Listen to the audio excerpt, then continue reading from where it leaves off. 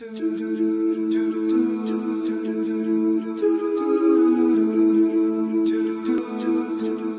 back to the part two. That was a riveting first part, and then we're going to go straight into the second scenario. If I can compose myself after that first portion. Okay. This second scenario reads, "Dear It Takes Two, I met my fiance in university, and although we are very fond of each other, our families unfortunately are not. My fiance is from Pakistan, and I am Arab. Can we still get married even if our families oppose this?" Brother Jay from Brixton. I think it depends on their ages. Okay, if they're at a certain age where, again, from the Islamic point of view, they're considered to be Rashid, or responsible for themselves and capable of making responsible choices and judgments, right? Then they're not bound by their families being opposed to it. If they're quite young, let's say, for example, I don't know, first year university or something like that, I think, yes, family consent is very important, father and mother. What about when the family, their objections are blatantly inappropriate, un-Islamic? Yeah. Yeah, I think a lot of people are having these problems, right? Again, it's marrying across ethnic lines, okay? And it's being opposed by the older generation because they are more insular than other people. I think that this couple should try to get other responsible and influential people to speak on their behalf, to the parents, you see. Because again, within that particular cultural context, they would be more ready to listen to a sheikh, a doctor, in the community and so forth, who could help shed light on this for them and give the green light. There's no criterion in Islam that says that you have to marry somebody from your ethnic group, okay? The criterion is iman, is faith, okay? Not race or ethnicity and so on. And this is something I think they need to really emphasize to their parents. Show me why you object based upon faith, based upon the level of Islam of the person I would like to get married to, right? Not necessarily whether they can speak Urdu and they can't speak Arabic, or they can speak Arabic and can't speak Urdu. You see? It could just be cultural difference. There could be polar opposites. So, for example, if you're Middle Eastern and you're marrying someone who's European, they're not particularly going to adhere to the Middle Eastern customs and norms, protocols, for example. And it's the older generation, as you said, they're trying to still cling on to their culture. Doesn't necessarily mean they have a bad intention, that it's racism. They're just trying to hold on to an affiliation they have with their own culture. But what can happen is the young people can really approach their parents in such a negative way. You're a racist, you don't understand.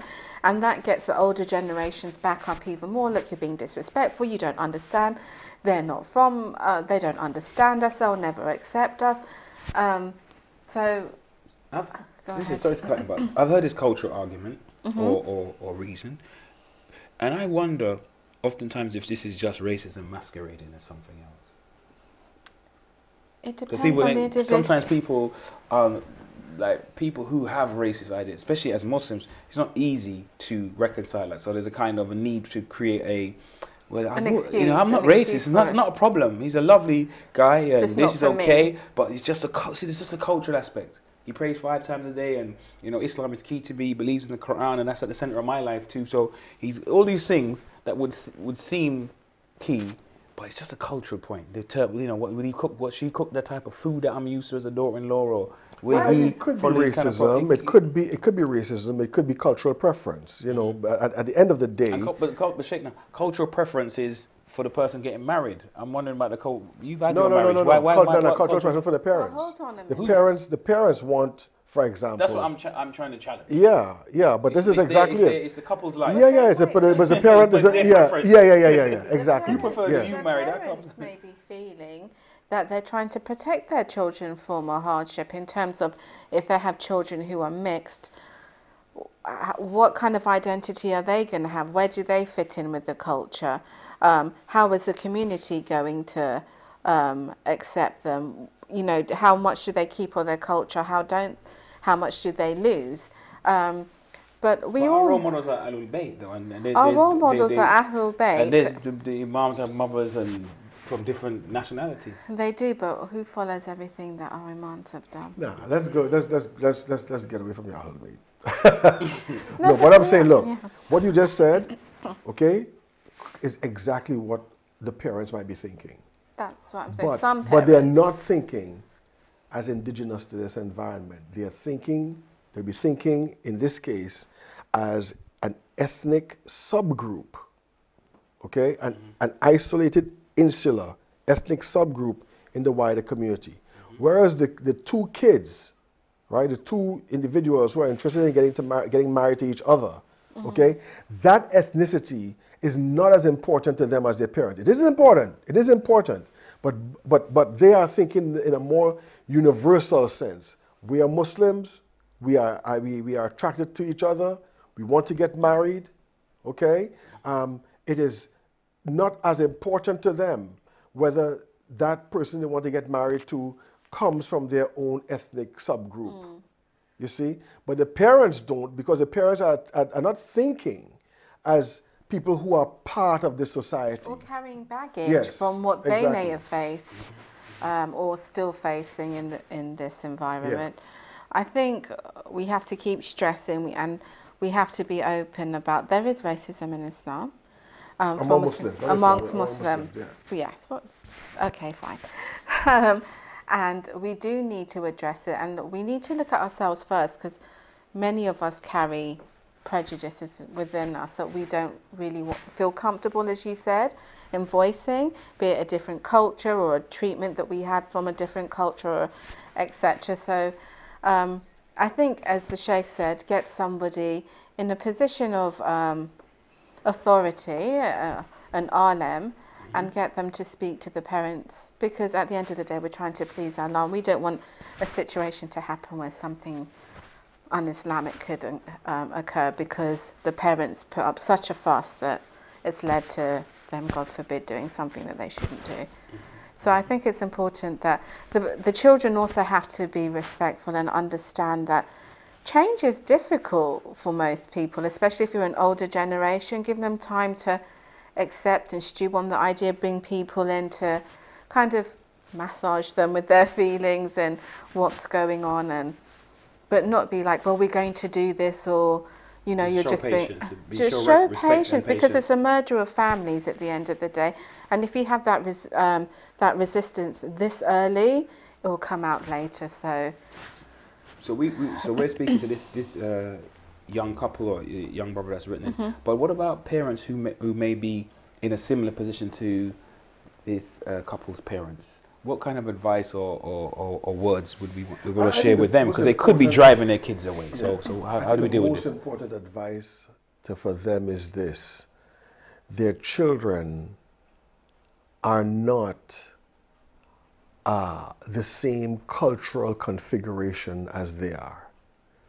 Okay? Their children belong to this society, right? The ones who are born here, the ones who grew up here, they belong to this society, and they share values of universalism.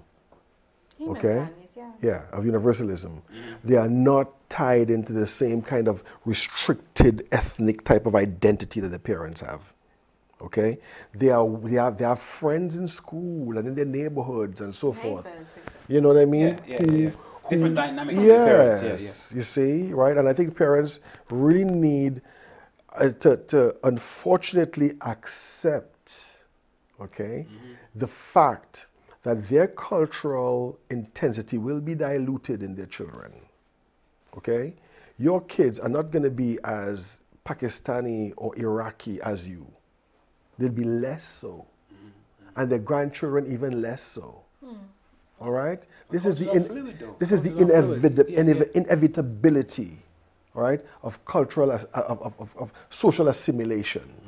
Right? If I leave here and I go and live among Eskimos for 30 years and I have kids there, you know what I mean? Yep. I can't expect them to have, let's say, a strong Caribbean identity like I have, for example.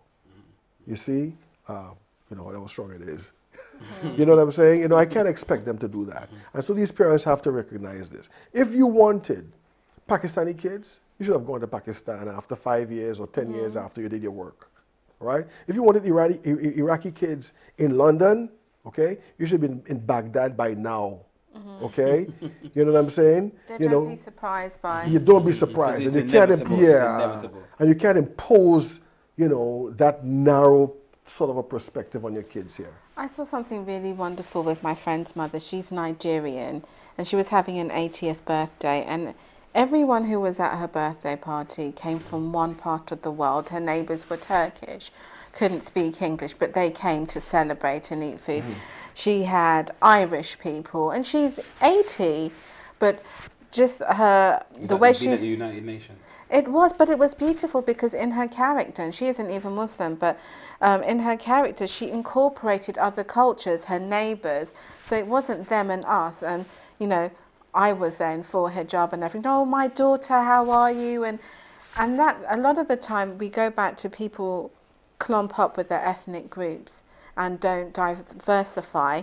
And then when they have children or grandchildren, they panic when the child says, well, actually, I'm quite attracted to this culture or that culture. I want to marry this person. They're like, what's happened? Well, you've been in the country for how long, and what have you done to learn about other cultures or familiarize yourself with your neighbors? And, you know, they have to, as the Sheikh said, take a share of responsibility here. And it's not Islamic. Racism is something disliked by Allah, and we have to keep stressing this, and we have to go deep and see what issues are we carrying, and what baggage are we putting on our children.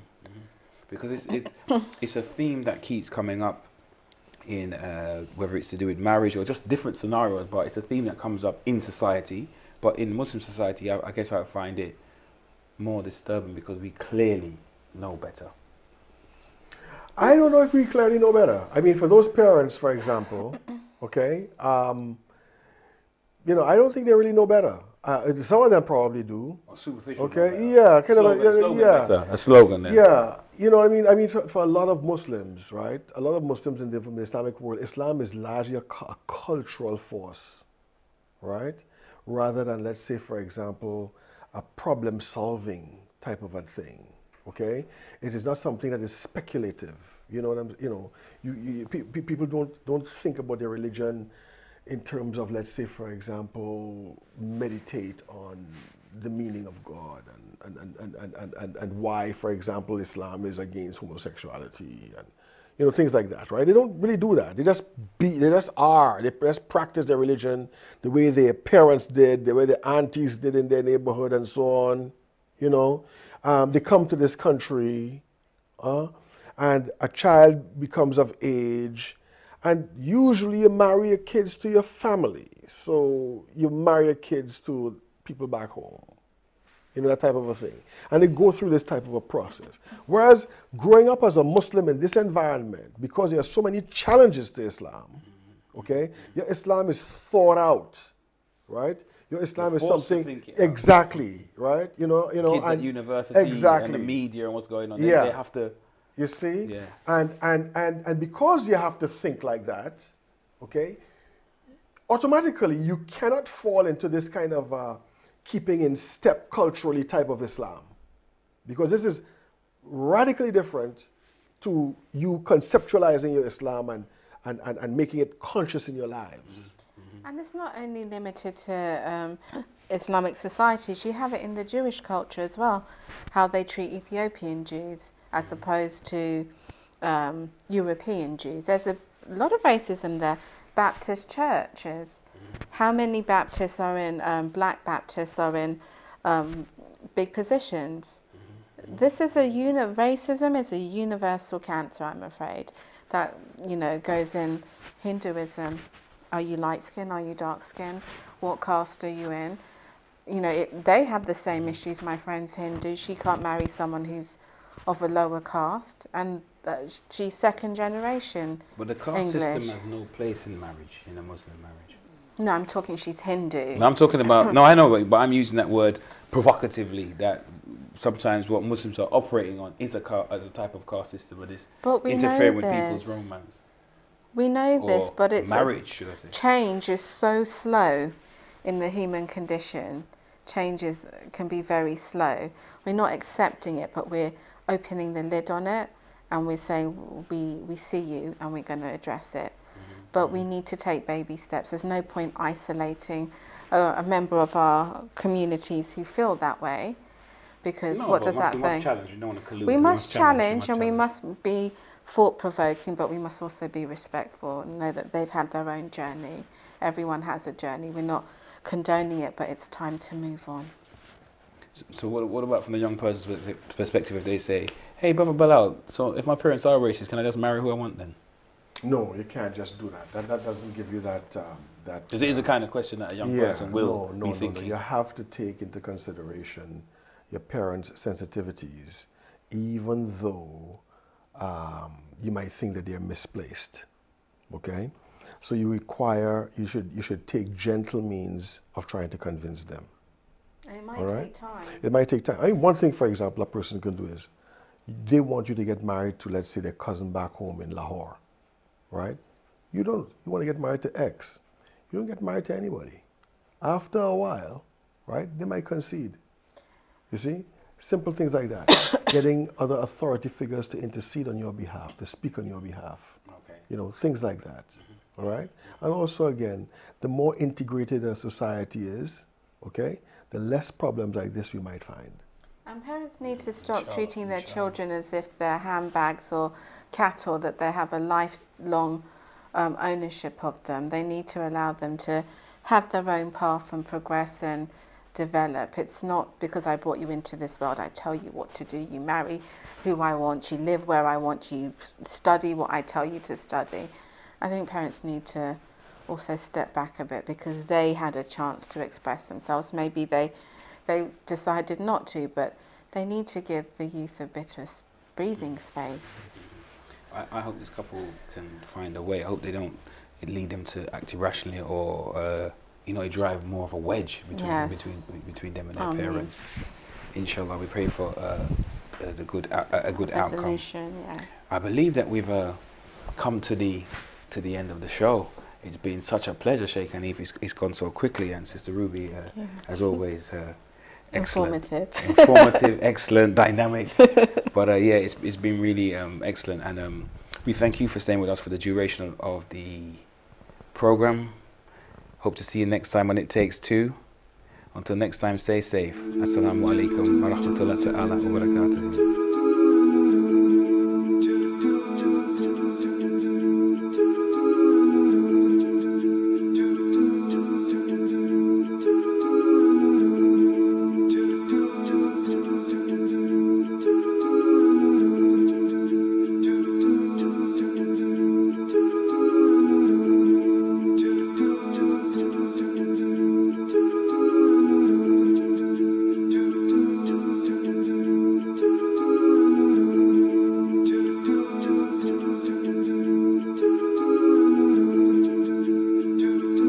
Some relationship advice? Do you have marital problems or questions? Perhaps you want to get married and you have questions for us. Please send your thoughts or questions to ItTakes2@sophiatv.com.